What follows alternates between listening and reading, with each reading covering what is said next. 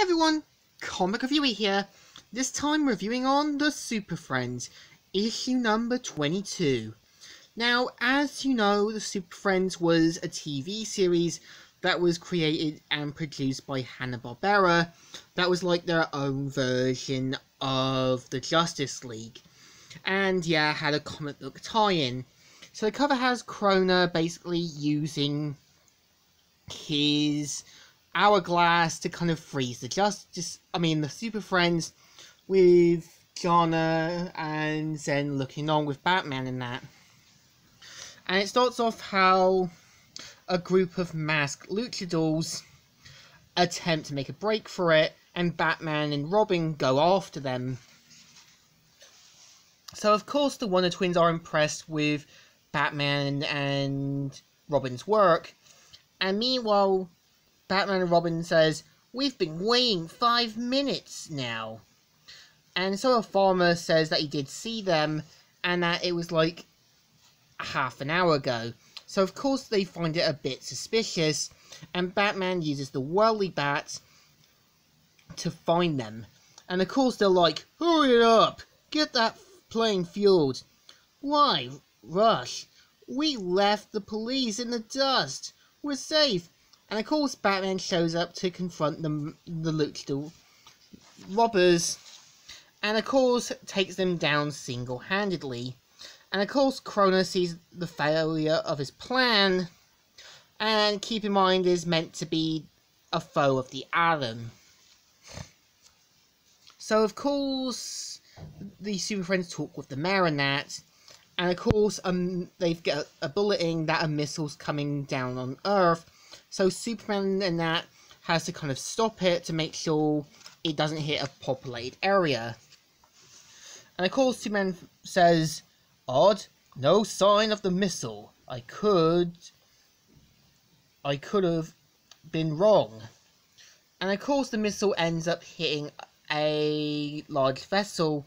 And of course Aquaman uses his telepathy to help the boat be supported by a group of whales.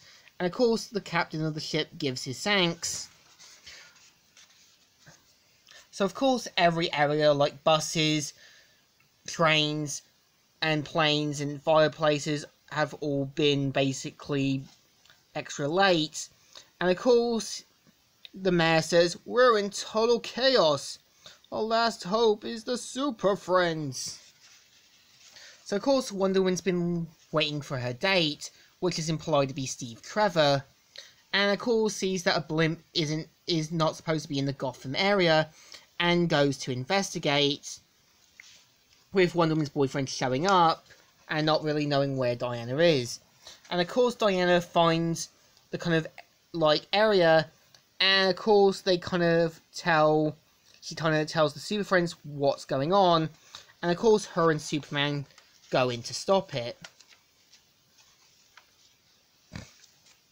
So of course Krona and his henchmen activate the device that traps Superman in a kind of time sort of thing to make him slow down. And of course Wonder Woman uses her lasso to bring Superman back. And he says, "What's wrong, Wonder Woman? Why did you stop me from capturing Krona?" And of course she says that she'll explain, which he does point out to the other team. And of course they have a way to kind of stop Krona. Of course they use Superman's strength to block off a waterfall, the Wonder Twins using their powers, and Batman tricking Krona into thinking time has stopped. And of course their henchmen now worry about the fails of this plan, and of course says, "I'm going to turn off the field." "No! All I need is time to think of a way to," and of course presses the device that turns off time. And of course they manage to trick Krona, and of course the Super Friends go in with guns blazing, pretty much manage to capture Krona's henchmen. And in the end Batman saying, "Allow me one more observation, Krona. Someone to $1 billion from Gotham was too little and too late." And of course, this was the story. So, what do I think of issue 22? It's actually alright. I think it does have a good story for a TV episode.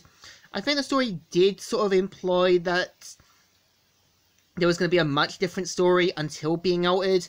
I kind of feel you could have had the Atom and the Wonder Twins being a bit more involved, like have Ray Palmer having doubts about his shrinking technology or something. But beside it, it's an alright issue, so it deserves a thumbs up. Still good, and still alright. So, Comic Reviewer here, signing out.